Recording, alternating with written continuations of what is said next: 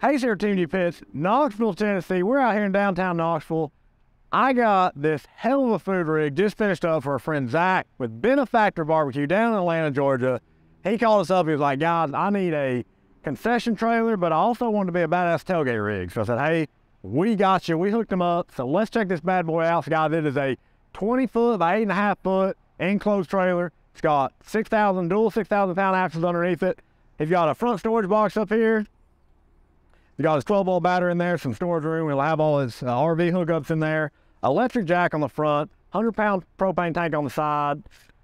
Got his water hookup here. He does have a walk-in door here with a step. We're going through the back though, because this ain't your average food trailer, guys, all right? Come on back here. We got a full fold-down ramp back here, because he actually got a Fridge 48 on an off-road package. He's gonna roll up in and out of this unit. So we built him a big fold-down door back here. It actually uses a winch system to raise and lower the door, and also to winch his smoker up and out of there. So, and it also, and it's pretty crazy, doubles as a fold-up cocktail bar. So we set this gate up level.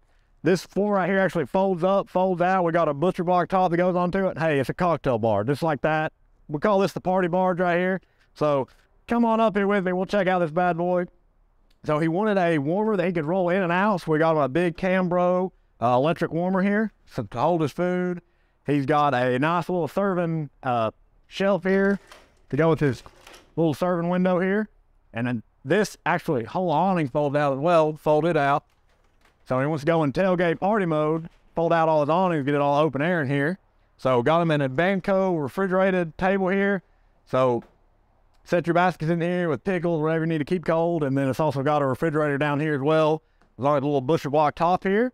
We got another big stainless steel prep table, storage cabinet here.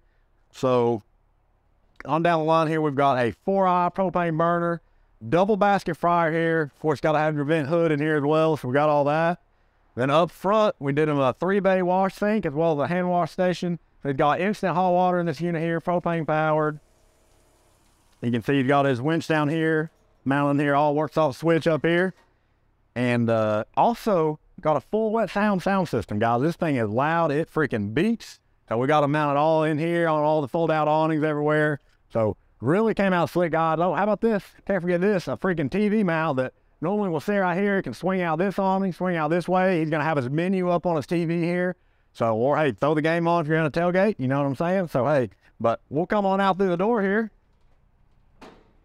Come on through, sir.